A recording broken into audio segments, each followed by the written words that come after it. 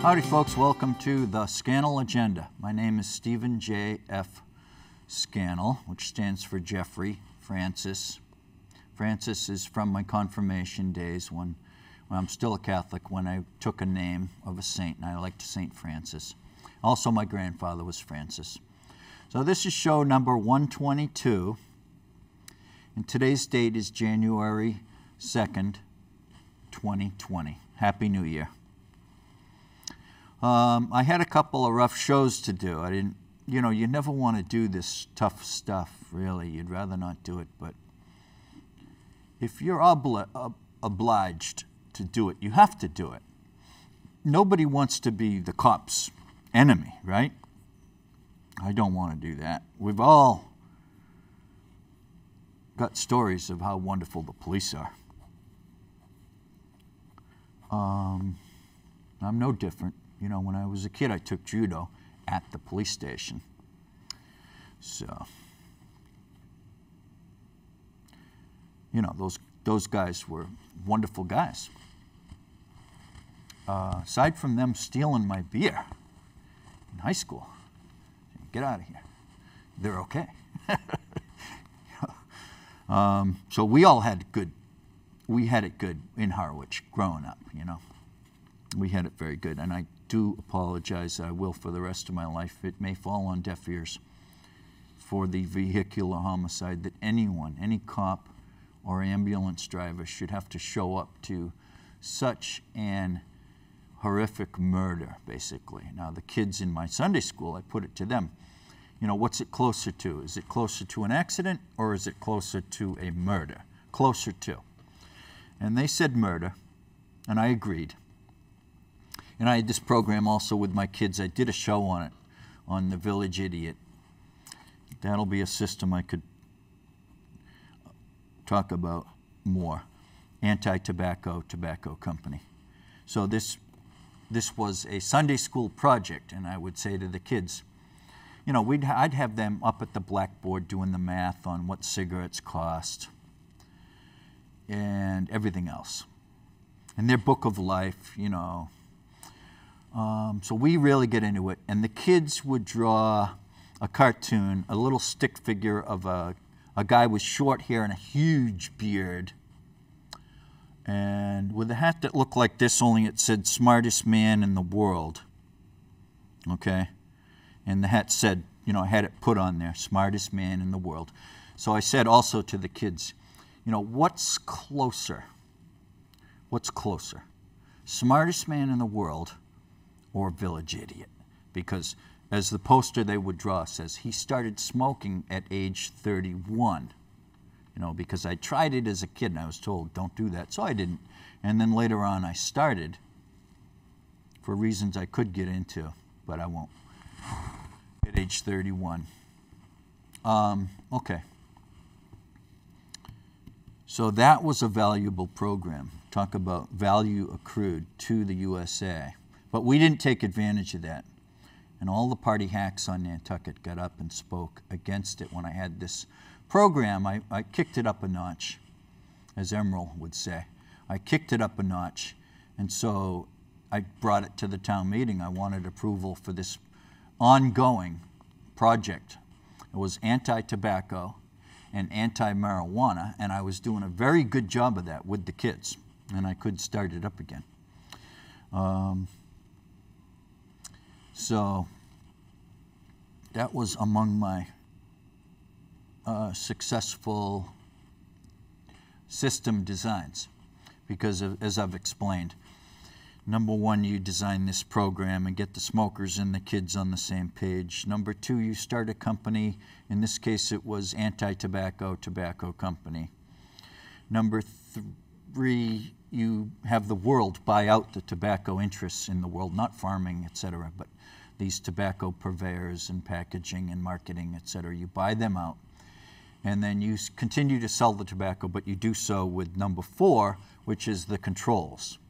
And I can't believe it, but we've said okay to the vaping, the vaping.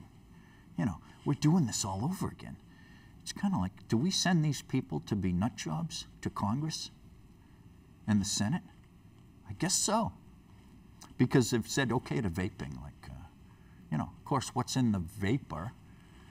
It's all those pleasant things that people love, like the nicotine and the THC and probably who knows what else. Anyway, don't approve of that. Early on, too, my systems work, which makes me valuable, and I want you to save me. Please save me. These 2 earlier shows indicate that maybe I'm not to be saved. Maybe I'm to be sacrificed like a scapegoat. I think Howie Carr described me as a scapegoat once, because I've talked with him a few times on air about the codfish, etc. And what happened? They scapegoated him, you know. I don't know whether to agree with that or not. You know, they put me in jail. Is that a scapegoat? You know, like, I didn't ask for these pawns to be killed. It was the left wing, not the liberals, the left wing who didn't have the environmental impact study in hand. They weren't even, maybe they were doing it, but you can't do it when you're already carrying out the killing of a salt pond, which, not incidentally, on Martha's Vineyard, they were saying, you know, get out of here. We don't want our salt ponds killed too. So they were afraid on Martha's Vineyard, and they said, you know, we surrender. And that's why the NPR didn't cover, because, you know, the Vineyard didn't want to be victimized. They were told, don't worry, you're not going to be victimized. It's just these Nantucket people who favor these native rights from the year 1690. 92, 93, that's when the Don Gall document was written up and signed. And, you know, it goes back even further to 1647, when the law in Massachusetts was, according to the colonial ordinances of 1647, those laws were such that in Massachusetts, you had the rights to pass and repass and go fishing and fowling, you know, in the ponds, the great ponds, greater than 10 acres. So Nantucket said, just a minute, you know, when that law was written, we were a part of New York, and that law does not apply here. So the agreement was written up in 1692-93, such that Nantucket retained its title rights over the ponds on Nantucket. So if you didn't know what the controversy was rooted in, it's all this tremendous history. And then the rich people show up, and they kill 2 birds with 1 stone. They're controlling everything, and they want to show the Nantucketers who's boss. And this humiliated the Nantucketers severely. So they like that. You know, they want to control. You want to humiliate people. So that's what the rich people on Nantucket were doing. And they were picking and choosing the leadership for Massachusetts and for this country, too. These people on Nantucket who called Hillary, who called Trump to Nantucket to answer to them. So much for our democracy, right? What value do we get from these people down on Nantucket running the show for everybody? They pay no taxes. Is that good for us? Does it trickle down that they pay no taxes? We don't have a health care system of any repute, do we? We're reputed to be idiots with our health care. It's a kleptocracy. So the rich people, you know, they have their little people who they say, you know, you want the favor? Do you want the favor? Yes or no? We'll get somebody else. You know, medically, I mean, this is in the psych industry, big pharma, the psych pills and the psych people and the medical people, et cetera, et cetera. You know, you put yourself in the position to dole out the favors, pretty soon you're running the show downtown in Washington, D.C. Enter Donald Trump. No, we didn't vote for him to be a puppet. You know, I did vote for Obama twice. I didn't like the other guys. I was picking a puppet of either nature, you know, Democrat, Republican. I never voted for a Bush. I think I voted for Ross Perot once. I think I even voted for myself once. There was no hope of Ross Perot. I forget. I'm not sure. Goes back a ways. But anyway, I would have been a valuable man, probably, in politics. I'm 62 now. I could be valuable, but at this point in my life, you know, I can feel myself slipping a little bit. I'm not as sharp as I used to be 10 years ago. So, by the way, see this pile here? This pile is my recent work, and it is, I took the top part. It's from here, where you might get a tetanus shot, down to the tip of my finger. I measured it. And recently I roughly measured my work. This is my work. I measured all of my work, and it's just my work. There may be one clipping or two that I had for a reference, but it's basically all my writing, not other stuff that I collected like news clippings. I'm not talking about that. So it's about 8 feet of this work that I do. So you can say, well, you're paranoid, schizophrenic. You know, this is just psychobabble. It's not work. So if I designed the Paradise blimp system, then it's work. And I'm not nuts. You know, this DNA switch happened. So if I designed the market quota system, VP, value price, MQS VP, with Fred Jennings helped, then that's a good system. That's work. That's the work I do. And that's fish folk that I mentioned. These archives, you have to come up with these archives, because that's the key to the DNA switch right there. Other systems that I think are pretty good are the green grid transit system. So that is very much a complex system. And you do have to be pretty sharp to design such a system. And I am pretty sharp. I know that. I mean, you can be a very sharp person and be mentally ill. I have a lot of friends who are very sharp and they are mentally ill. But I've never claimed mental illness. I would if they had a gun pointed to my head.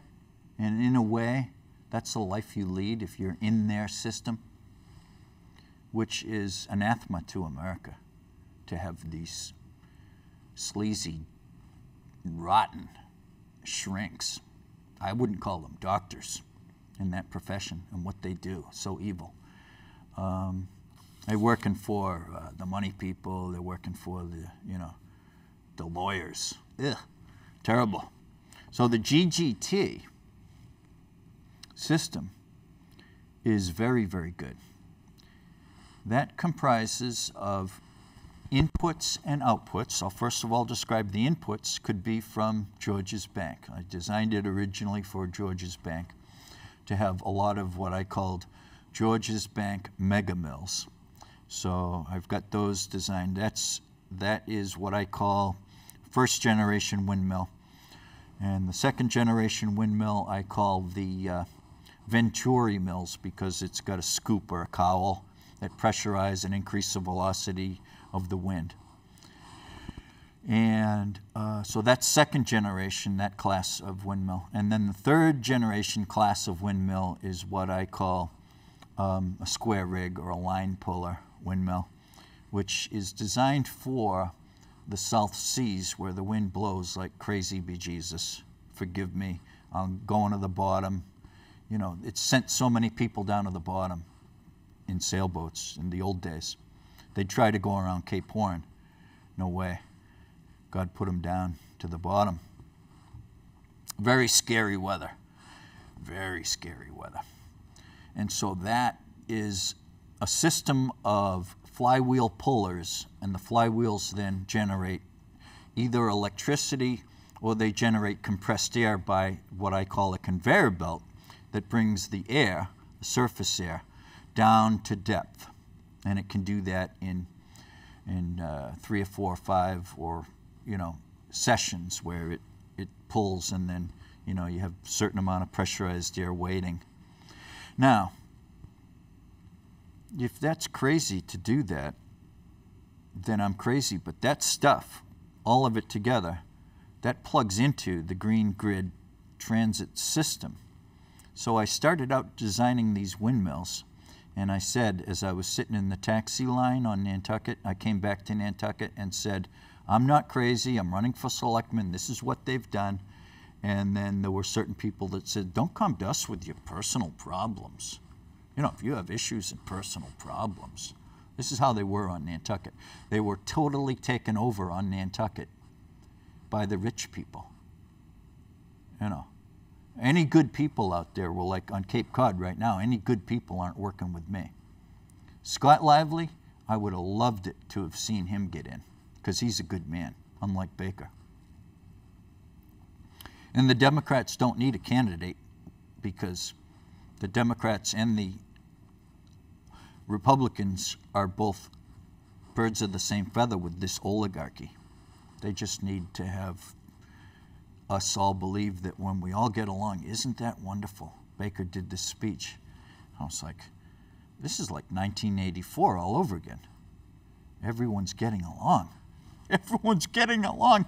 In politics, isn't that wonderful? You better raise the red flag, you know.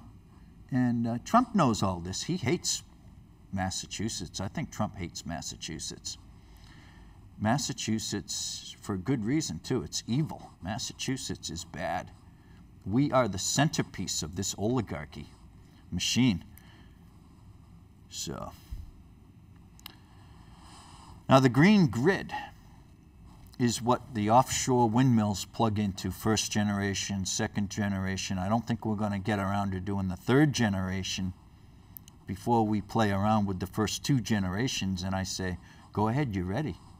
Go ahead to that third generation line puller or square rig.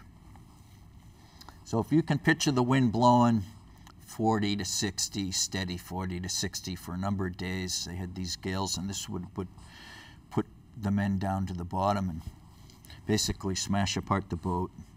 And they couldn't get around Cape Horn because of this. It's like going into a hell. Anyway, not that I know. The only waves I've seen, the biggest waves I've seen are like 25 feet, 20, 25 feet. But, you know, we were in smaller boats too. Anyway, the fishery system is for the world. You know, this whole fishery system that I did, or me and Fred Jennings, who had credibility. And Greenpeace paid Fred Jennings, and then they turned on their heel and walked away. Greenpeace. They wouldn't sign up with the right system for the world. Local fisheries, federal fisheries, and international fisheries. The sea farm system, market quota system, is what we all want because we want fish, right? We want the fish. Maybe we also want to be the friend of the fishermen, right? Oh, you know, I love you guys. You want that, right? Well, Cape Cod Times, they've always been the friend of the fishermen, but they're not the friend to the fish because they have sided with this gobbledygook about special people having these rights to fish and equal opportunity out the window, right? That goes over the side. And was it Stossel? What's his name? John Stossel did a report, and I can't think of it, but there's an acronym for that, and it's about writing regulations that ask the new entrant into an industry. I think it was the ambulance industry. Is it okay if these new people come in and have an ambulance business? And of course, you know, if you're a protected monopoly, you say you write all the letters. No, it wouldn't be good for the industry, and that's what the fishermen did. They put it on the people. You got to love us and our industry, and the industry needs you to get behind these fishermen and be their friend. Well, with my system, market quota system, value price, the VP, which Fred came up with, Fred Jennings, Harvard economist. Now that is putting a price on habitat destruction. Now where are you liberals? Where are you? And I'll tell you where you are. I know where you are. You're squirrely people. And you didn't like this pond thing at all. You didn't like being called out for the environmental destruction on Nantucket. And when Mike Dukakis was running for president, it never came out. This issue never came out. So both parties in Massachusetts and the fake news media, back then it existed and they didn't want it to go public. And even though it was in Yankee magazine, you know, it really never really went too public. You know, when I was a kid growing up in Harwich, Dad said, should we move to Nantucket? I said, yes. I think Beinecke offered him a job. They also offered my dad work with the new Cape Cod Mall. My dad was really bright. You know, he was a planner.